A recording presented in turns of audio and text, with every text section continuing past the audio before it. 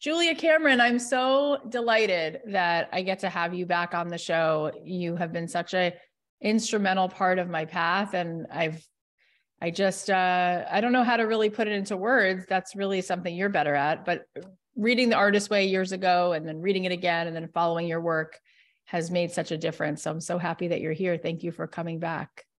Thank you. It's good to be back. So since you were here, you've been very busy creating even more amazing things. You have a newest book, Write for Life. And before that, you had a book, Seeking Wisdom. And before that, you had The Listening Path. All of those things happened since you were on the show. I feel like for our audience, it's really nice to have context of you because some people haven't read The Artist Way. It's hard to believe, but some people don't know anything about anything, which is a travesty. So I want to just give them a little bit of a background of who you are and why creativity is so important to you. Thank you. So why don't you share with us a little bit of why you feel like this is your work in the world to help people to find all of the beauty within themselves and express it? Well, I came upon it through experience. I was newly sober, and I was trying to write, and I was guided by my new friends to try and let the higher power write through me. And I said, what if he doesn't want to? And they said, well, just try it. So I started trying. Okay, God, you take care of the quality. I'll take care of the quantity. And I found that I began to write freely. And I had a small group of friends who were all creative, and they were all blocked. And I had grown up in a big family where when you learned how to tie a shoe, you taught your sibling how to tie a shoe. So when I learned about writing more freely, I started teaching it to my little circle of friends. And from there, it spread. It certainly did spread. And I love what you just said. It's such a beautiful description of the experience where you said, well, what if God doesn't show up, right? Like, I think that is something that everyone has an experience of sometimes, of maybe having the hope that something could come through, but not knowing how to create the conditions for that inspiration or that flow or whatever. And through so many different tools like morning pages and so many other things, you've helped people find their way to the page. What would you say to somebody who is having that experience where they're still not able to find that the words come through? Well, first of all, I want to say I'm wearing eyeglasses because I had eye surgery. And so I feel like I look a little bit incognito. And I was worried when I put them on. I thought, if I have to teach, they're not going to know who I am. And I realized I depended upon eye makeup. So I think that when I'm talking to people, I just want to be sure that they have a light heart. And I think when people are blocked, they have a heavy heart. And when they're straining for creativity, they are sort of trying to reach for something that they may not feel is there. That's so beautiful. It makes a lot of sense. And by the way, with your glasses on, you look extremely cool. So I thought that was just a creative choice to wear glasses. In this newest book that just came out a couple of weeks ago, Write for Life, you talk about giving people practical tools to start. And I love what you just said about that light heart versus a heavy heart. And I'm curious what you think because so often people will write to me and say, I'm not creative at all. I'm just not creative. And do you think that everybody has indeed creativity in them? Or what do you say when people say to you, oh, you don't understand, like, I'm not a creative person? Well, I think that means they haven't scratched the surface. And my experience has been that all of us have a creative inner spark. And that as we contact that, we come to trust it. And as we trust it, we come to expand. And my tools are tools of expansion and hope. And I think I recently had a critic say, Julia's tools are simple and repetitive. And I think it was supposed to be an insult. And I was delighted. I said, tools should be simple and repetitive. That's right. So I think we can talk a little bit about the toolkit, because I think if people are listening and wondering, well, God damn it, she's written 40 books. She clearly has no problem with being blocked. And I want them to know that I had to devise tools which kept me unblocked. And the first tool is something called morning pages. And it's 3 pages of longhand morning writing about absolutely anything. And the pages are designed to help people find their authentic selves. And it's important to do them by hand because there's a direct connection between the heart and the hand. So if somebody's blocked, the first thing I would say to them is, okay, get up in the morning and write 3 pages of longhand writing. And they say, well, why does it have to be in the morning? And I say, well, it has to be in the morning because that's laying out your trajectory for the day. And if you do them later in the day, you're reflecting on a day you've already had and you're powerless to change. So it's so beautiful. I was just going to say, something happened that made my eyes welled up with tears when you mentioned the morning pages. First of all, probably because I remember a time in my life where I was consistently doing it. But I think the real reason I felt all this emotion is because I think that most of the time, myself and many, many people have the experience of not allowing ourselves to do anything unless we know the outcome or unless we feel like we have to get it right. And there's something so pure about giving yourself 3 pages without the need for any perfection or any goal, like just to simply allow yourself to write. And I just feel like that is so lost on most of us most of the time. And it's such a cathartic, loving thing to give yourself that grace and that time.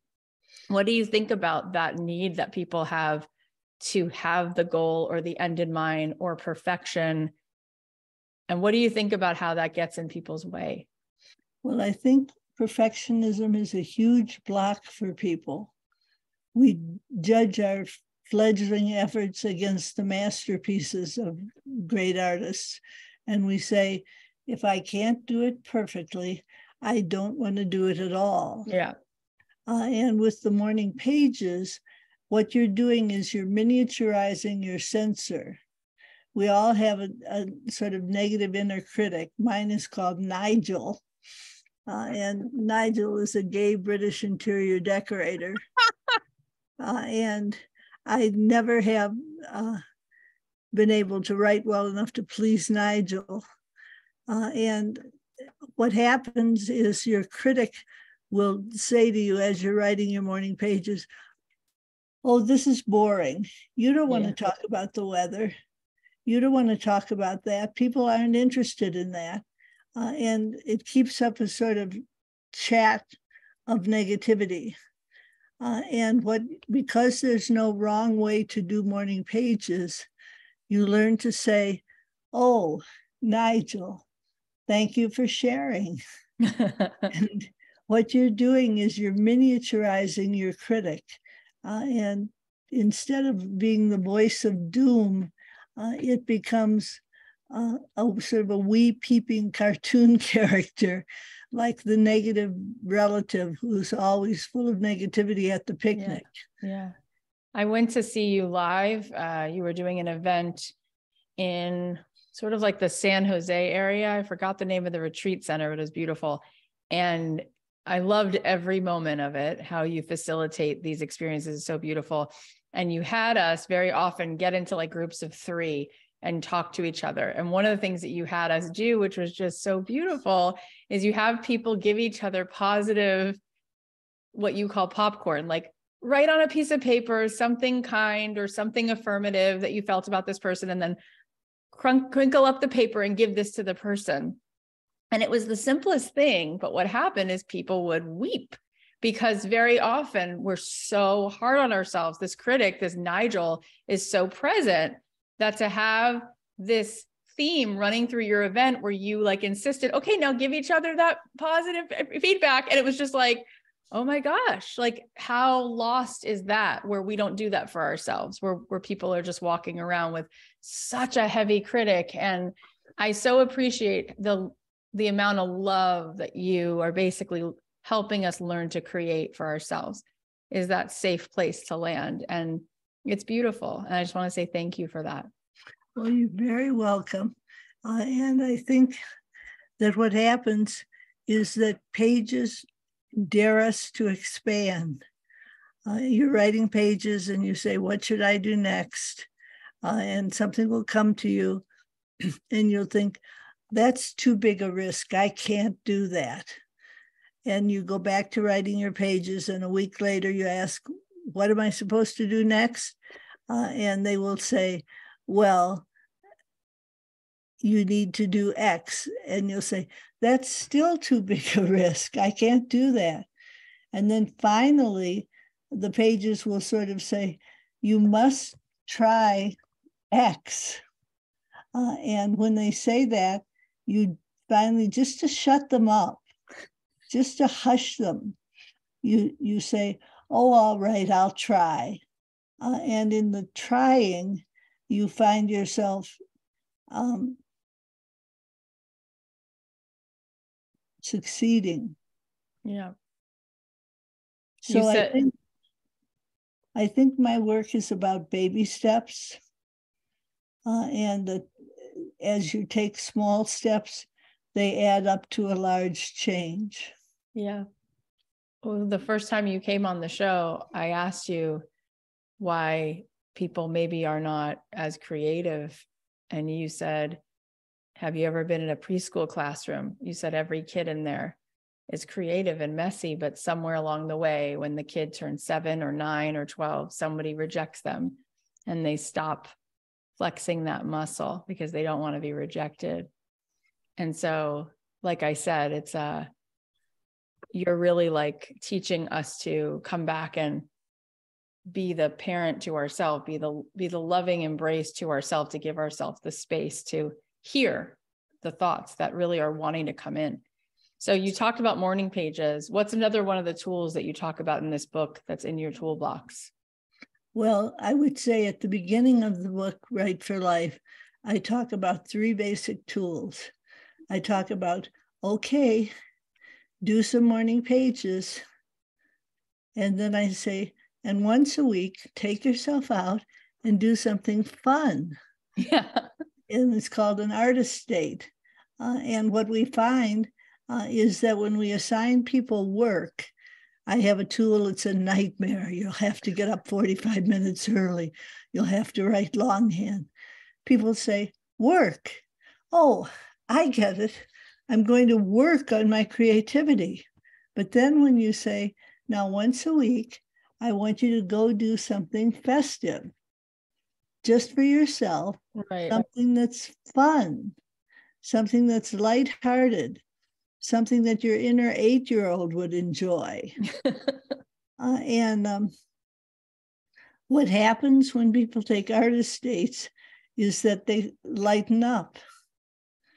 They a lot of times feel a contact with what some people call it the muse, some people call it the universe, some people call it the higher power, some people call it God. It doesn't matter what you call it. What matters is that you allow it to touch you.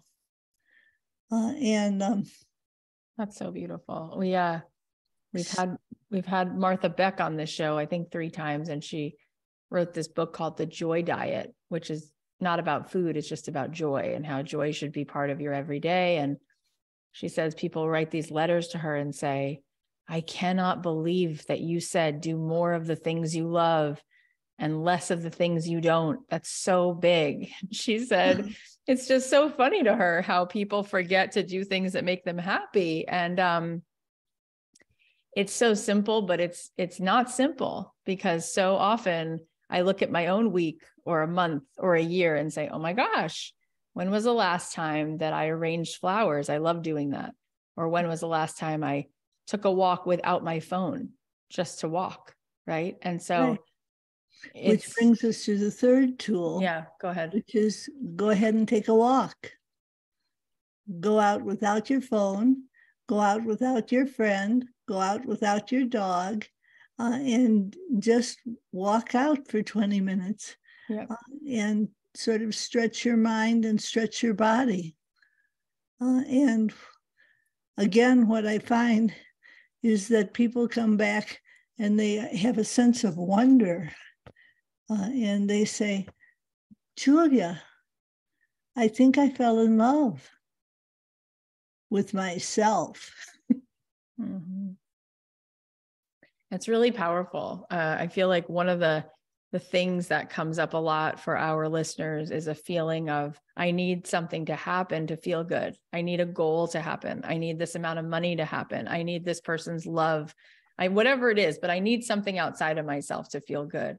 And I think what I've gotten from doing work, reading your books and doing the exercises is that joy comes from within. It's really not in the achieving of outside things. It's in that lightness in your own being. And we've kind of lost touch with how to even find it. So when you talk to people and they say, okay, I wrote, I got it, and now I want a bestseller, or now I want, this many people to like it, or this many people to review it. How do you help people find their way back to where joy really comes from? Because I don't think it's in the achievement. I think it's in what you just said, the wonder of falling in love with yourself, right? And that feels lost on us. We're in such an achievement-oriented culture. Well, and I think what we're missing here is humor. We become deadly serious. We become convinced if I don't achieve, I'm not worth anything. Yeah. And so what I would say to people is, I'll give you an example. I told you that I was worried about showing up wearing dark glasses. So I wrote a little poem that goes, this little poem goes out to my glasses, who work as a shield until this time passes. Here's to dark glasses to hide my eyelashes. I feel quite glam. In fact, I am. My writing's mysterious and makes folks delirious. Simple tools are the trick that makes a writer tick. So I share what I know and lead others. So life without makeup is a dare I will take up. I'll just wear my shades and masquerade as a competent teacher who isn't a preacher. I've stories to tell to avoid writer's hell. I love to write, blind or with sight. So I love it. I wrote that just to break the ice and cheer me up. And what I find with people is when I say to them, write a bad poem. Write a bad poem. And if you do, it'll make you happy. So yes. Yeah, it's really, I love that. It made me laugh because it's just not something anyone ever says, write about this, write about that. Seth Godin is a mentor to me. And he said, you have to tell bad stories if you're going to allow the good ones to come through. And you just tell a bad story, like start and give yourself something to edit. And it's amazing the bar that we set for ourselves, which is, it's not in nature. I mean, it's not like there's any straight lines in nature. What we expect ourselves to just come up with a finished product rather than allowing a process. And creativity is a process. And the ego wants to have certainty. And the ego wants to have no danger, no ability to not be liked or not be having approval. So it wants perfect. And what you're saying is really a practice for the soul, because we need to find the joy and the wonder and the humor. Well, I say to people, let yourself be just a little bit funny. And I sometimes tell them a story, which is that I wrote a crime novel. And the critic who reviewed it said, what is a new age guru doing writing a crime novel? Scolding me. And I had 19 good reviews. So I was feeling kind of happy and a little bit puffed up. And then the 20th review came out in the New York Times. And the critic was very angry that my hero liked Carl Jung. He was evidently a Freudian. Mm-hmm. So the critic spent his whole column attacking Carl Jung instead of on the work I'd done.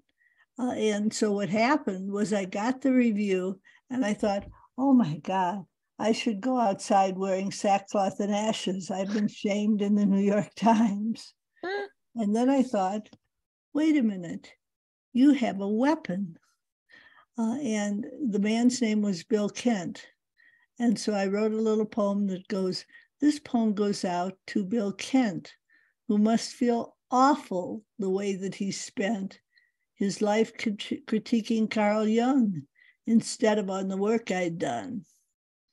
And when I sort of skewered him a little bit, it cheered me up. And I strongly believe in humor. Yeah. And the tools that are in the Right to Write are tools like grab time. We have a mythology that says that writers need great, vast amounts of time. And speaking for myself, I've never had that.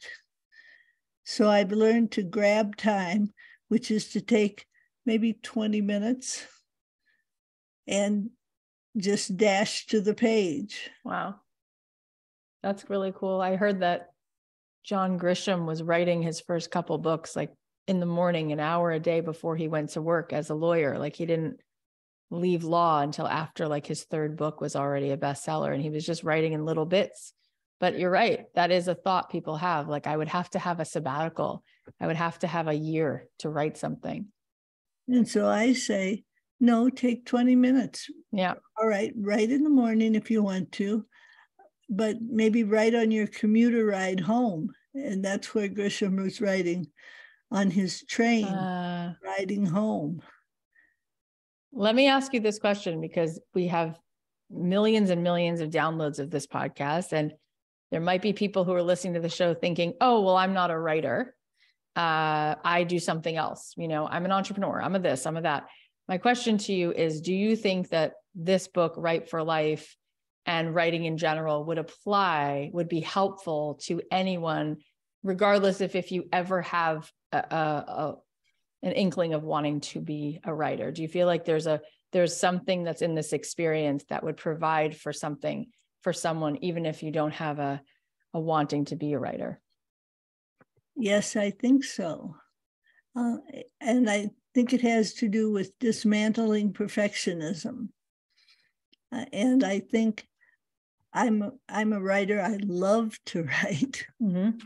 And so I think of writing as being a primary creative tool. and that people who write find themselves expanding in many different ways, and not necessarily as a focused writer, but maybe they put their house in order. Yeah, it's beautiful. You know, I've had a lot of people on this show who talk about their healing process and how not only did they overcome perfectionism, but they overcame shame. And I bring that up because at the beginning of this conversation, you mentioned being sober. You mentioned that. And one thing that I find about friends of mine who've gone through a 12-step program is they, at least to me, what I perceive is a acceptance and a welcoming of all that is. And there's not a sense of shame. And I think a lot of people, their perfectionism comes with a feeling of shame about parts of themselves that they don't welcome to the table. And I think one of the healing aspects of being a part of your work, reading your books, is learning to fully be a witness and also love who you are and have compassion for yourself and not have a sense of shame. And I was just curious what you think of that. And if you see that people carry shame and maybe how they could set that down. Okay, this is where I sound like a fanatic. I say, okay, darling, I want you to try writing morning pages and remember that there's no wrong emotion. So you write your pages when you're feeling sad. You write your pages when you're feeling petty. You write your pages when you're feeling grumpy. And all parts of you are welcome here. And so I think that the morning pages are a profound exercise in self-acceptance. And we have many insights that come bubbling to the surface where we say, oh, I didn't know I felt that way, and I do. And I think it's very helpful to people to do the exercises in Write for Life, which are exercises of dismantling perfectionism, grabbing time, laying track, lowering the bar. I think I have an expression, treating yourself like a precious object will make you strong. And I think we have a lot of mythology that says we have to flog ourselves forward and beat ourselves up. And I think instead we need to try coaxing ourselves forward. You mentioned it earlier, and you mentioned it as a theme in all of the books, at least the ones that I've read of yours. There's definitely a very clear connection between you and God. And I remember when I started this podcast, before I did this podcast, I lived 3 years in Jerusalem, and I was studying Kabbalah with a very holy Kabbalist in the old city. And then I came to Los Angeles, and it took me a year on this podcast to openly talk about God, because I was worried that people would get up and leave, because there's a lot of conversation and there's a lot of ways in which people burden that word, or they don't know how to connect to it. And ultimately, though, whenever I work with people, and I think they say this in 12-step, I think that what's really there is like a God-shaped hole. You know, we have all different kinds of words for God, but I wanted to thank you because your work gave me permission to say, no, I'm going to talk about this, because this is really how I interact with the world, as I have a spiritual practice and I talk to, this, I want this higher power to move through me. Right. I'm just curious.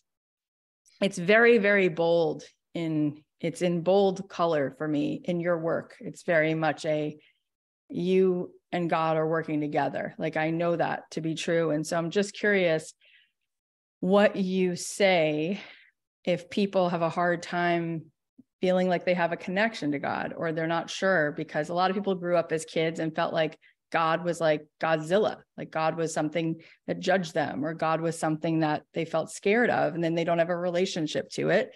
So maybe they say the universe or whatever they say. But for you, there's definitely an ongoing, beautiful relationship that's very powerful. And I think people are deeply in search of that, whether they know it or not. So what do you say to that if somebody feels like they don't have that in their life right now, and they're not even sure if they want it because their version of understanding of it doesn't feel like something that is a place of love? So again, I would say we want to coax people forward. So I have an exercise that's pretty simple, which is write down everything you were brought up to believe in God. And we find there perfectionism, authoritarian, judgmental, punishing, omnipresent, all-powerful. And then I say, now take a separate column and write down everything you would like in a creativity God. So then they write down, oh, loves to cha-cha. Oh, loving, tender, merciful, understanding, passionate. And they make a list. And I say, okay, now I want you to write a letter to your higher power, but to your new higher power. And lay your cards on the table and tell the higher power what you need and what you want. And what happens is that people begin to think, oh, you mean I don't have to believe in God as told to me by the authorities? And I say, no, you don't. But I'd like to read a poem. Please. Which a lot of times, this addresses your issue of shame. I was not there when your mother bore you. Surely you came into this world hungering and wet. We all do that. Surely you came like the rest of us from that dark sea of souls, that sighing that brings us forth and calls us back. We all share that. If this is true, and it is, even for you, why are you a broken glass smashed against the floor? Why not the sea's grass on the ocean floor? Why not a smooth stone, a willow in the wind? Why do you break, not bend? And even broken, why not mend? You do know how. Walk with me to the edge of the city. Take off your shoes and feel the earth. It is softer than a woman. It is safer than your father. It is water. It is air. It is where you are returning with this yearning you can't name. Cast off your shame. It's an old coat. Remember who you are. You are a star, a mountain, that fountain in the sun. Your heart is the velvet cave where birds sing. Are you remembering? Beautiful. So poetry is my secret life. So beautiful. When you started to read, and you were a kid, and then you got older, what were the books that turned you on? Like, what were the first things you read that were written that you said, I'm swooning over sentences? What were those first few, or some of your favorites? Well, when I was a kid, I read horse stories. I read Black Beauty. Mm-hmm. I read The Black Stallion. I read the Island Stallion races. And I really connected to them. And I used to go to the library uptown in Libertyville, Illinois, and I would go up the stairs to the second floor, and they had a shelf that was all horse stories. And I would take home 14 books at a time and read through them. So I have to say that the books that I connected to first were loving stories: Marguerite Henry, Misty of Chincoteague, Bridie of the Grand Canyon. Mm. I just loved those. Mm.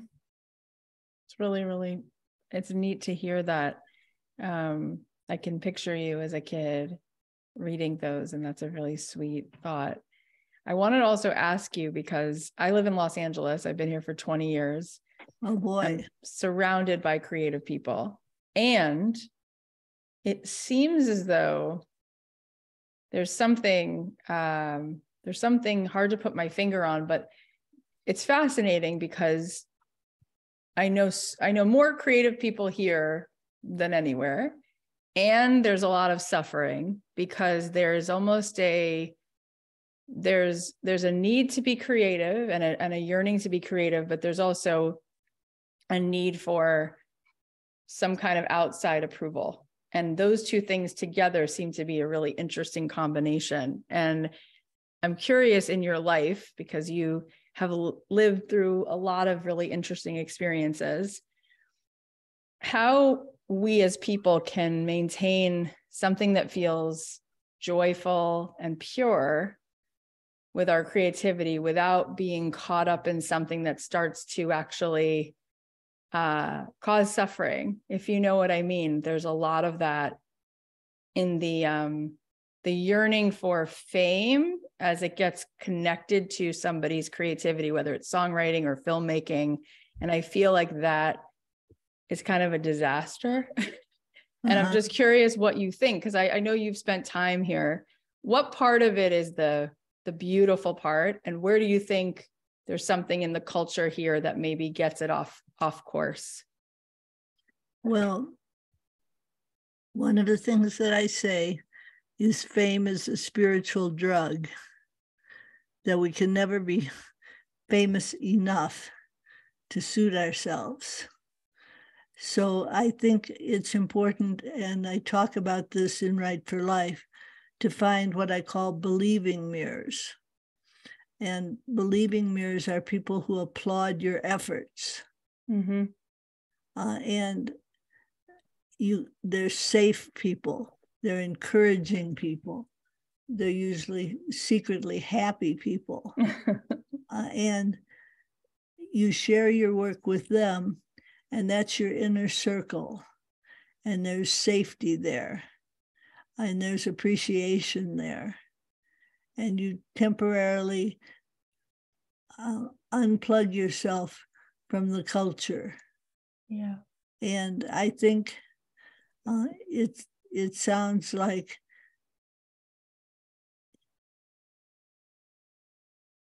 you have a yearning to express things and a desire to help people.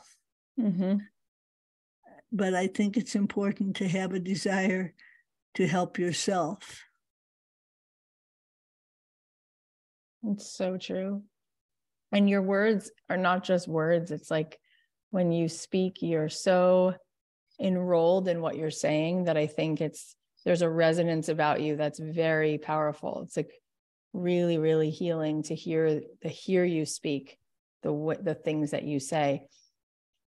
It's really powerful. Today on my podcast, the episode that's airing is an episode with a woman named Nora Jones, who's a jazz pop artist. And she said to me that in 2000, I think it was 2002, she won these 5 Grammys. She was nominated for 8. She won 5.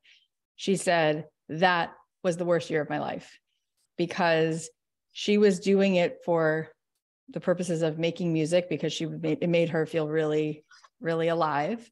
Next thing she knew, it got all this attention. Next thing she knew, she won all these awards. She was only 23, winning all these awards. And then in the papers, people were saying how fantastic she was. And for every article that was saying how fantastic she was, there were people saying, why are people making such a big deal about her? She's not Ella Fitzgerald. She's not Billie Holiday. She's not Miles Davis. And she had never thought about herself at all, let alone why she was so great or why she's not that great. And next thing she knew, all these people had an opinion about her. And the ones that were great, it didn't feel worth the cost of all the other opinions that weren't great. She didn't want any of it.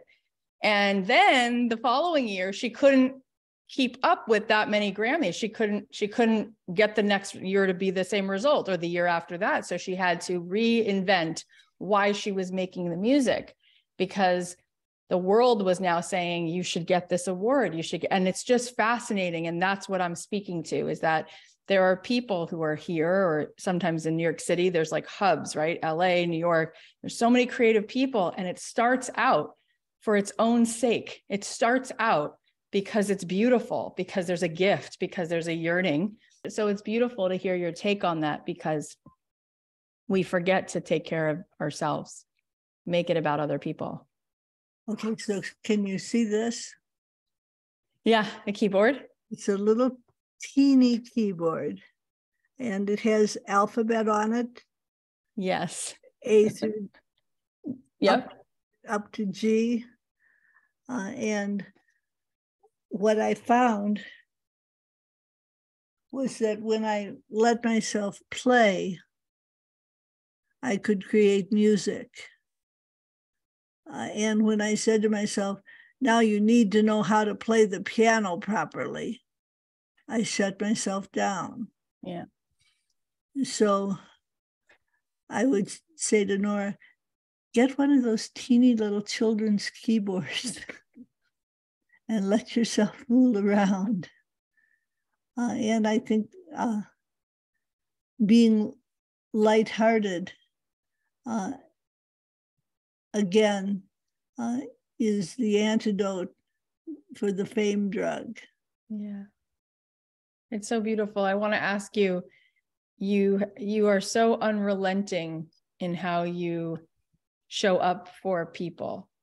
In the work you do, you have constantly fought for people to love themselves more, to give themselves a break. And I wonder what lights that fire in you to keep doing that, why you see that so clearly as something that you feel called to do.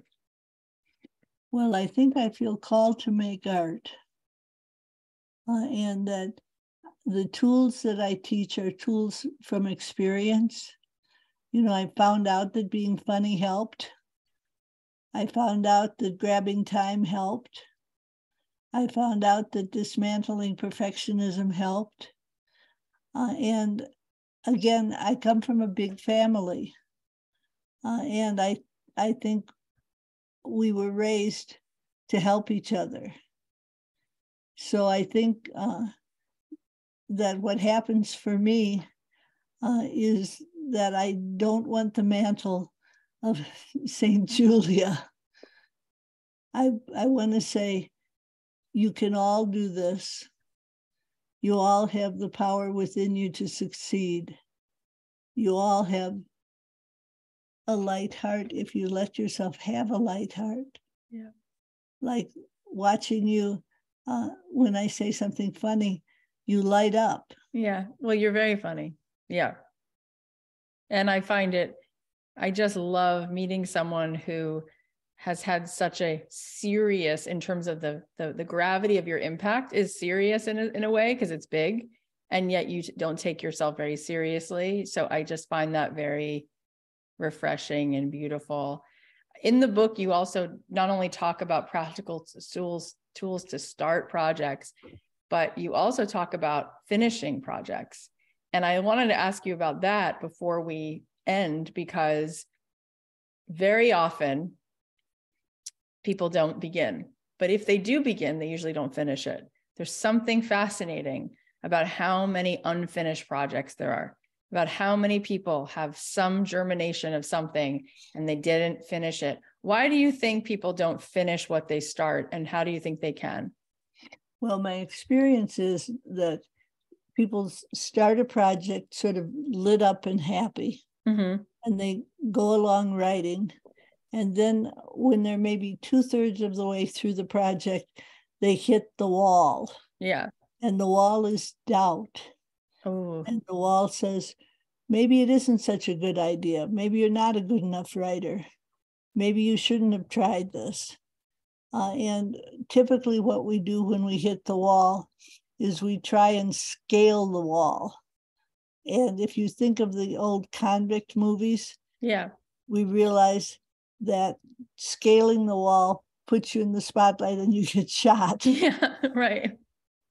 But if you're willing to burrow under the wall and say, I'm willing to finish this work, even if it's terrible. Mm. I'm willing to write badly. And when we become willing to finish something badly, we often have the freedom to finish something well. There's something that I call laying track, which is just putting a certain daily quota on the page.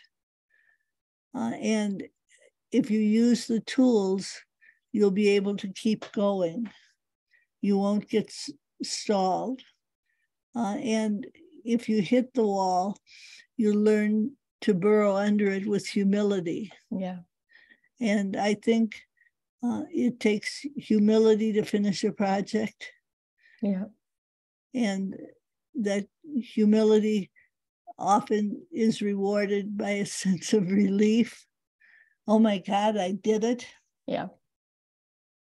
And my thought right now is I'm in the process of writing my second book for Simon and Schuster. I don't enjoy the process. I have a ton of reasons why I need to keep going back to your work, because it is the most humbling experience of my life writing a book. I find it very triggering. So I'm definitely your target reader. Like I'm one of the people I think you write for, because at least some of these books, they really, really help me.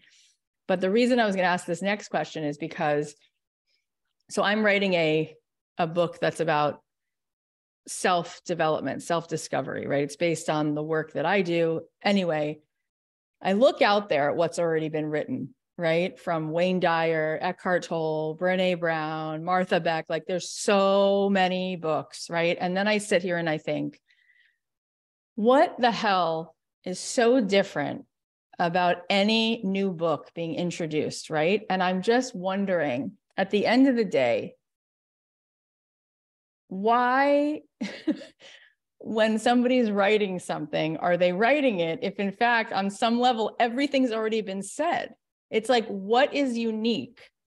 What's really unique? Or what is it that people read books to know? Because on some level, everything's been written. So I'm just curious what you think is the purpose for someone else to write and basically say a version of what somebody else has already said, because the Beatles have said it. Shakespeare has said it. It's lots of things have already been said. So I'm just curious, when you're going to write a book and there's thousands of other books, what makes it vital or purposeful or unique for you to write a book? So I think you're asking the wrong questions. Good. What do you think about what I'm saying? Well, what you're talking about is a spirit of competition, where you're looking at other people's work and saying they've said it so well.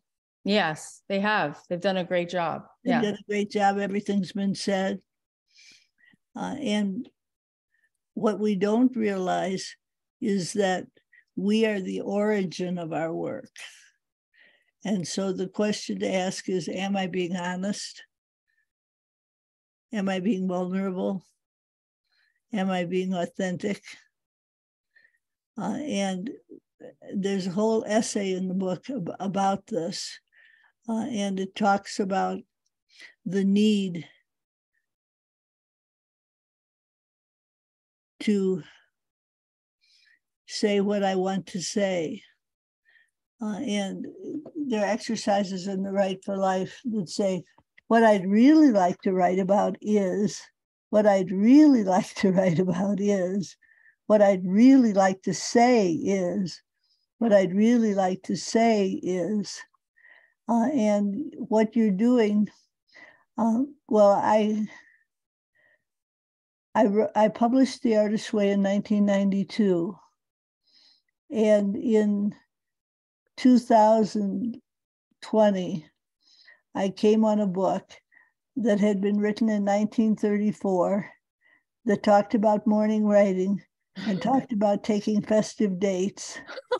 And I found myself, instead of feeling competitive with the writer, I felt a sense of camaraderie.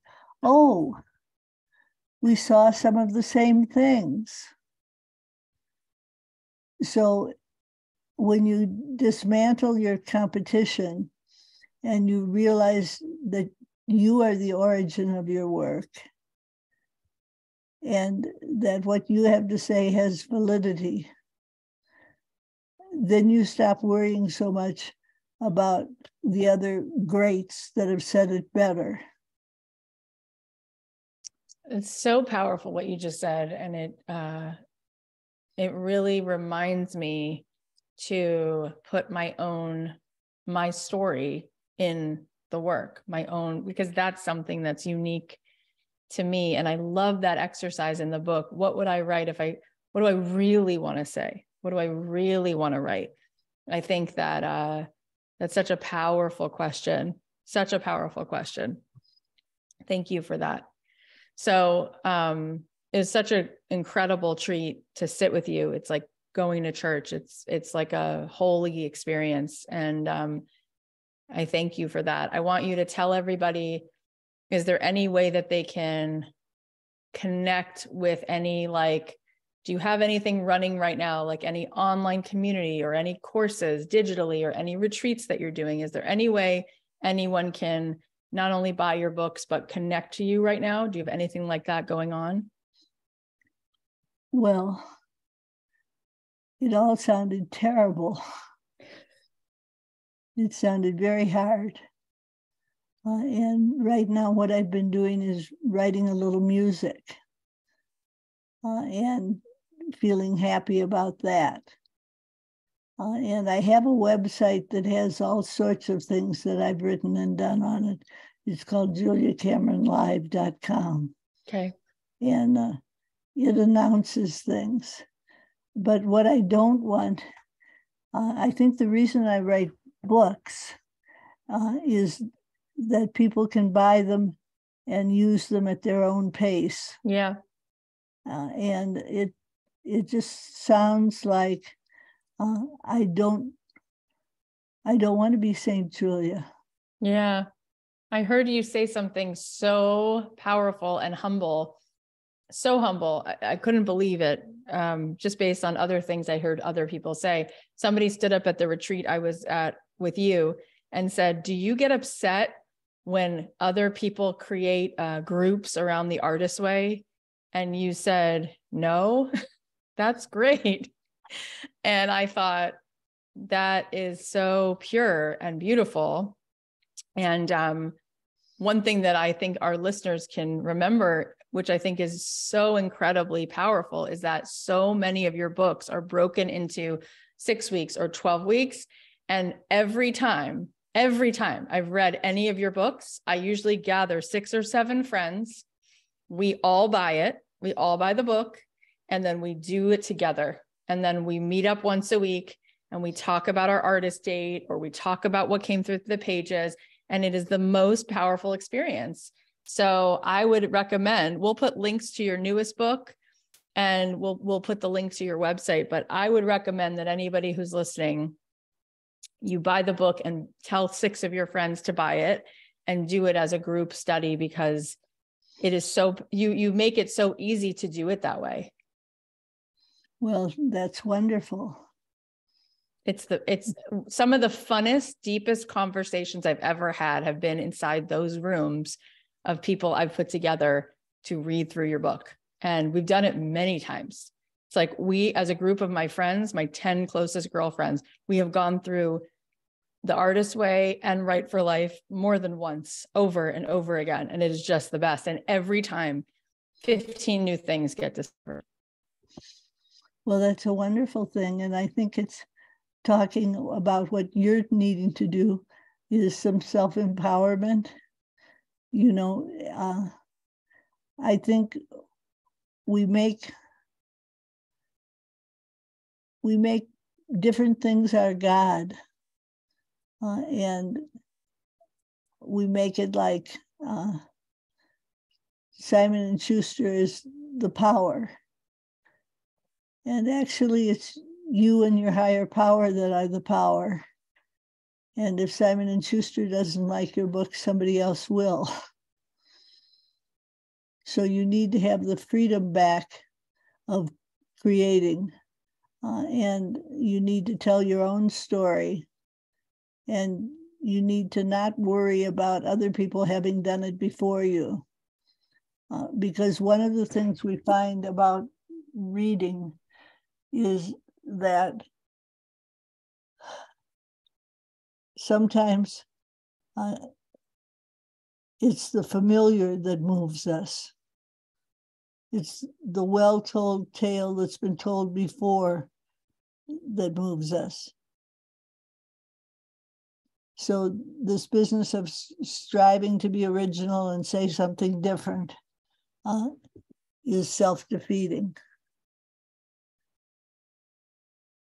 You are even more intuitive than I think you are. And I already thought you were very, very, very intuitive. But the fact that you have zeroed in on my personal rite of passage just by listening to several sentences, it's also very generous. And I appreciate you so much. And I definitely I will take that to heart. I feel really changed by this conversation.